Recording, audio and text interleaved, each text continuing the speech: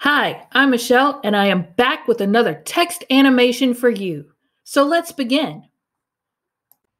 The first thing you need to do is prep your text. Put each letter in an individual text box.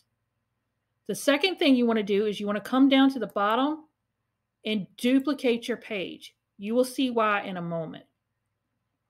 Now we'll go back to your first page. What you want to do is click on your B or your first letter, go into animate.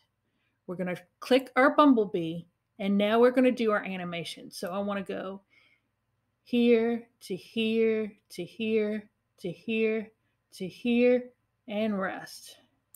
It's a little sloppy looking, but maybe y'all have better hands than I do. And I always do smooth or steady because I'm not smooth and I'm not steady.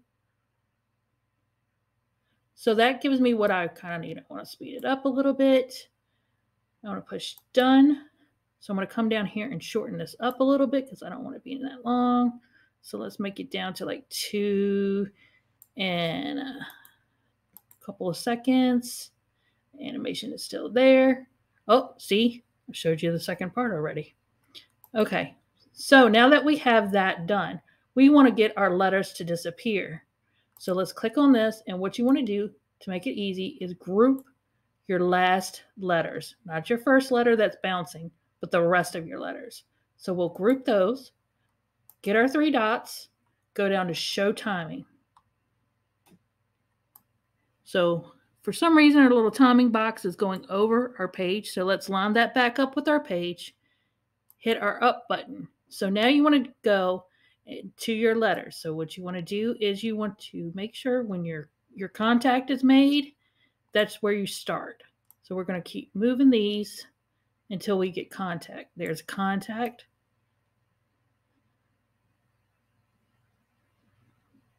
Oop, oop, oop, oop. Come on, baby.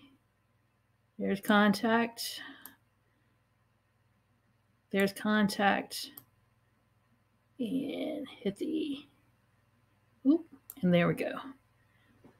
So the next thing you do once you have all your contact done is you're going to go into your transitions. Now this transition was left in here, but you want to go to match and move. So the reason you're going to push match and move, and the reason you want to do that is because in that second page you had it back into its original place. So it's going to take that B that ended in the animation at the end and make it come all the way back to its original spot. So here we go. Let's try it out and see what happens. There you go. And that's how you do that animation.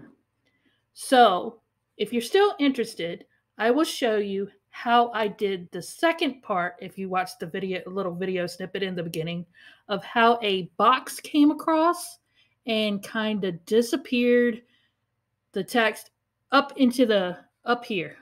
So the first thing we're going to need to do is make sure that we're on page 2. And what we want to do is come up to elements and grab a square. So once we grab a square, what we want to do is make it where it covers all of the text. So we want to make sure that all of the text is covered. And then what we're going to do here, I'm going to go in a position to make sure that I am grabbing nothing but the square. I am going to come over here and drag it as far to the edge as possible. You have to leave some within the page or it will not animate because you have to have something on the physical page to animate. So we're going to come grab our animation button and then we're going to click our bumblebee, hold our shift key down. And what we're going to do is we're going to come across like so until our text is going. It's a little stumbly. Oh, that was very fast. All right, let's do steady. I think the speed might be okay. All right, let's look and see how that speed's looking. All right, so now that we have that there, what we want to do now is duplicate this page. So once we have this page duplicated, we want to take our box. We want to remove the animation, so delete that path. We want to come in here and we want to, no, we don't want the bumblebee still there. Delete that path. Let's click out of animation. and move our box, cover our text. And then what we want to do is go in position and we want to delete all our letters. So let's delete it, delete it, delete it, delete it, delete it, delete it. That way we know we're in the spot we need to be in. Then what we want to do, now that we have that deleted, we want to go in here and shorten this box up, like so. And then what we want to do is we want to go and duplicate this page again. And then what we want to do is go up this way. And then what we want to do now is duplicate this page again. As you see, our match and move is going with us. This is all match and move and not the bumblebee animation. So now we want to get this all the way up. You're going to have to leave a little bit on there, but we will cover those up with black boxes. So now that we have that animation down, what we want to do is take our pages that have those animations in it and we want to shorten them up. We want to go as far down as we can. We want to go all the way down to that 0.1 seconds. So let's see what it looks like. Let's start from the end of our bounce. Go back, up, and there you go.